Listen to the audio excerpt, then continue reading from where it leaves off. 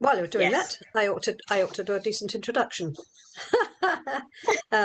She's Dr. Jo Nash. It's on the right-hand side. On the right-hand side for everyone. From a science education background, always loved sheep, starting at the tender age of 6 when she woke her mother up at 5 a.m. every morning to feed the sheep.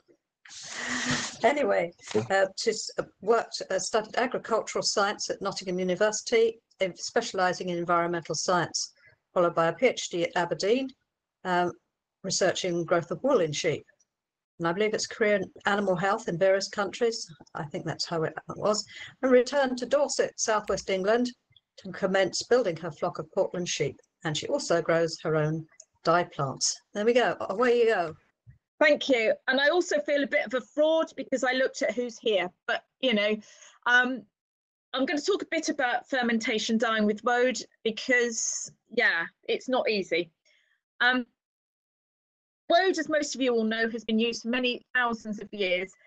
And if you ever have the opportunity to go to the V&A to have a look at the Devonshire hunting scene, or the whole range of tapestries, I think it's amazing.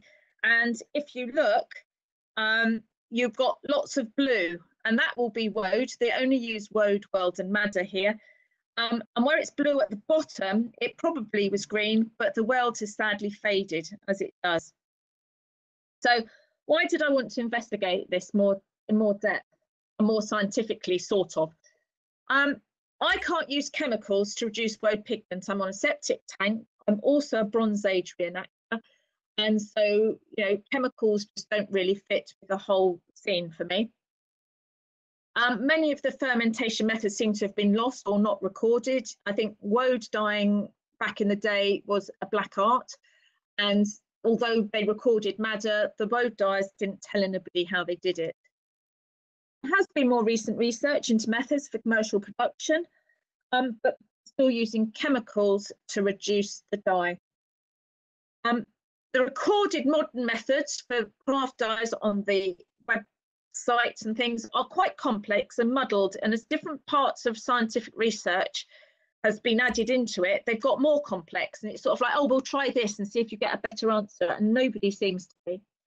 So what I'm looking for is simplicity for the craft dyer, and sustainability and environmentally friendly way of working. I will do a little bit on the basic chemistry, as it's supposed to be a bit scientific here. I apologise to all scientists, okay, and all chemists, because I know it's really basic. The pigments in Woad leaves are indican and isatans, sorry. And when you extract them, you have to remove a sugar group from them by hydrolysis, and that's done by the enzymes actually in the leaves for you. And the indican gets converted to indoxyl. Now, these seem to have lots of different names, and I get very confused, so bear with us on this one. The indoxyl has to be aerated in alkali to give you the insoluble indigo. You can store it as that, or you can go on and dye with it straight away. The insoluble indigo has to be converted to leuco-indigo, which is white, and that's soluble in water. And that's achieved by reducing it or removing oxygen in alkali. You then add the wet fibre and you leave it for a period of time. There's a bit of argument over the length of time, and then you remove it. Okay, and this is why Mariana's having problems using indigo with her eggs, is because the particles of indigo get tied up with the fibre, and when you remove the leuco-indigo, it oxidizes back the blue indigo. Okay, and it's actually, that's why you get stone washed genes, because you're using the dyes being washed back out again. You get really inconsistent results using fermentation dyeing.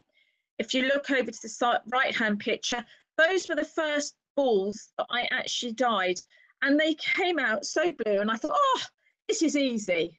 Well, since then I seem to have been getting nice greys. The one behind is a Madder and the other one is a Weld. And you also sometimes get real pinky colours, and that's because of a slightly different reaction that's going on. Okay, and this was also just showing the different blues and pinks you can get. Now, going back through time, it's really unlikely that this happened. From prehistory onwards, you'd assume that it would work. So this is the method that I use regularly for extraction. I do get quite a lot of pigment out. For this experiment, I picked a load of woad leaves on a warm, sunny afternoon. I chopped them up, which lots of people say don't do. I chopped them up really small. I added boiling water and left it to seep for about an hour. Okay, and that allows the cell membranes to be broken down so you can get the pigment out, and it also allows the enzymes to break down, to do their hydrolysis on those things. Strain it. I add alkali in the form of sodium carbonate or soda crystals and aerate whilst it's warm. And aerating is literally just shaking it in a milk carton. I used to whisk it, but I find shaking for a while in a milk carton works much better. And then I leave it to settle, or I use it immediately. For my dyeing, I had to reduce it. So I split these quantities into 4 equal quantities and aerated it, added some honey to help the bacteria to get going, checked the pH, made it pH 9 and left it in a warm place. For the second one, I did exactly the same, but I added bread yeast. For the third one, again, I aerated it slightly less and then treated it as one just to see if I could get away with less shaking. And the fourth one, I left it to settle to extract the pigment. They were left to reduce for a few days and I pH adjusted it to pH 9 and added honey on day 5. I then, on adding the fibre, I added 100 grams of Shetland yarn to each one, and after an hour I removed one, and then after 2 hours I removed another 50 grams. This was to see, because everybody says to me that yes, and in books they say just leave it for 10 minutes and you'll get colour. Well, I'm not getting that, and I just wanted to check for myself scientifically, or more scientifically. On day 7, after adjusting it all again, I added another 100 grams, and this time I left it for 24 hours, which I find quite a good length of time. And I also did another 50 grams, which I aired after 24 hours and then returned it to the vat to try and pick up a bit more colour, because that's what you're supposed to do, build up the colour, and removed it after another 24 hours. Another little bit for groups 1 and 2, where there was enough pigment left, where I just rinsed the commercial yarn, sorry, because it was I was getting lots of greys, and I thought maybe it's something else that I'm doing, and I'll talk about that in a minute. I removed it again after 24 hours. So these are the results, and this was the one where it's fully aerated, and this was where I'd added veggies. But sometimes I do actually get more rapid reduction if I've added yeast, but the colours are actually no different realistically.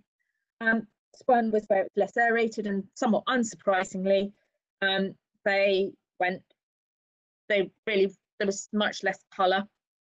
And then for here, this is one of the jars that I had, which has settled out the pigment. Okay, so my results, well, after an hour or 2 hours, to be perfectly honest, you don't get much colour, and that's what I'd found previously. So I now know in fact fermentation dyeing with Woad that it doesn't work.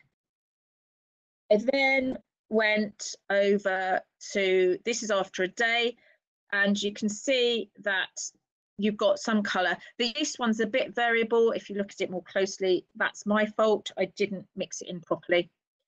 But it made very little difference leaving it for 2 days, to be honest. There's a slight difference, but they're also very grey. So the last one that I did, I'd actually readjusted the pH back before I took them out, okay?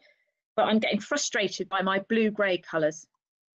So I've been thinking about it, and I'm getting blue when I over-dye Weld to give me green. I'm getting really good green, so the blue is working when I'm over-dyeing Weld with the same yarn.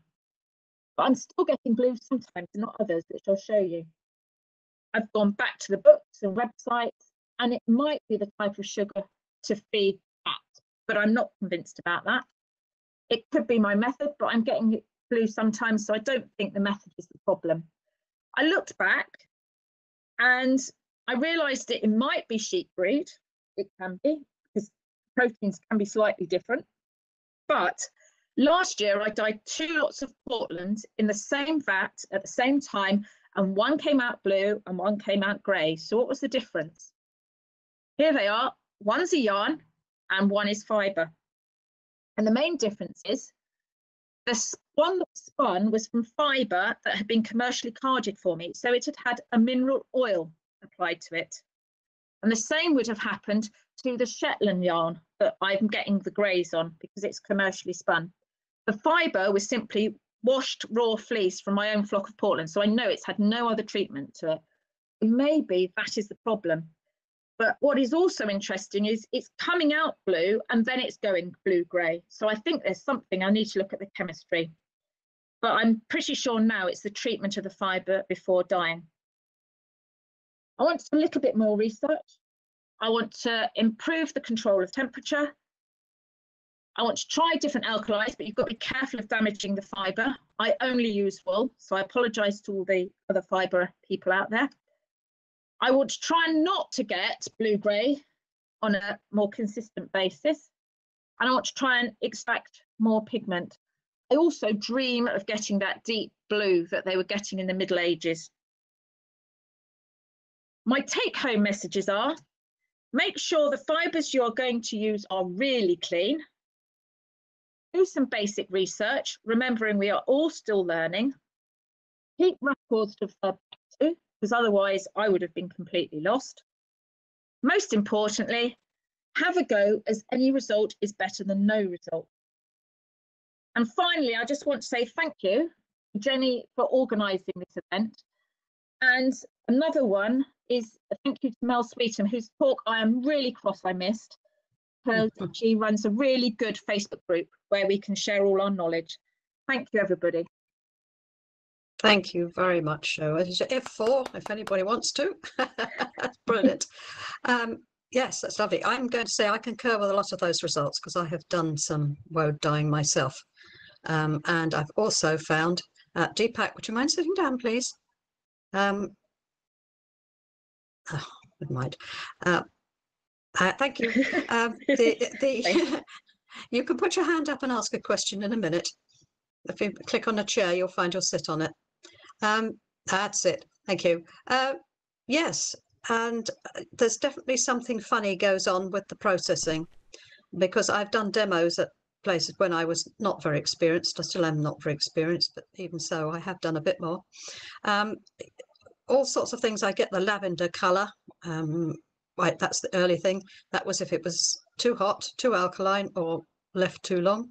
Anyway, we must have a chat privately about this, because I did have a group of young students called Jeans Blue, and it was a project for an engineering competition. They didn't come very far, but the next year, when I wasn't their mentor, they entered for, I think, the Big Bang competition, is it? Big Science, and they came second nationally. So I was pretty chuffed for them, and it was all on looking at different aspects of extraction of indigo and using it. So some of the experience is not mine, it's theirs. Anyway, thank you very much. Now we've used up an awful lot of time that we shouldn't be using up. We're going to have a break now, but I will see if there are just 1 or 2 more questions before we break. Yes, who have we got at the back there? Debbie. Hi, Debbie? Joe. That was really interesting. Can you hear me? Yes. Yeah, we can hear you here. That was really interesting. Have you come across John Edmund's book, the medieval dyeing book, that's got the medieval recipe in it? I've come across it mentioned, and it's again not clear. I mean, somebody mentioned the fact that yes, he's talked about Woad dyeing, but most of the recipes are sort of a bit variable again. But I must have another look. So yes, thank you for reminding, Debbie. There was a group of people that actually did the recipe and followed it through. So in his medieval dyeing book, he explains what he did. And there's also, I would suggest you try couching the Woad if you're trying to do it for earlier periods. Yeah, but I'm loath to do. Yes, I would do that if I was doing medieval, certainly. But at the moment, I'm trying to find a reliable method for people who, you know, the craft buyer, because couching takes a lot of time up, would be my comment. I think. I'd call it indicated. Okay. That's very interesting. Yeah, very interesting. Susan, Yeah. did you want to say something? Is it Susan that's got the hand up there? Yes, That I was just it. need to get my headset on. Sorry. Just to say that Brian has a lot of experience of using the urine vat with Woad, and I think had considerable success. And Yeah, that's the one that I got the really good results on. I do get better results with urine, but again, I'm trying to avoid it. Sorry, I interrupted. No, that's okay. And I know Jenny, Helen Melvin keeps a urine vat at the very far bottom of her garden where people can't smell it when she opens the lid. But it's a very good process. Yeah. Right. Yeah, it certainly is. Anyway, thank you again, Jo. And after all your troubles and things, let's hope our video comes out okay, and then we can catch up on a lot of this. Another thank you to Jonah for filming all of this in the corner there. He doesn't look like it, but he is. So I think we'll adjourn back to the team suite.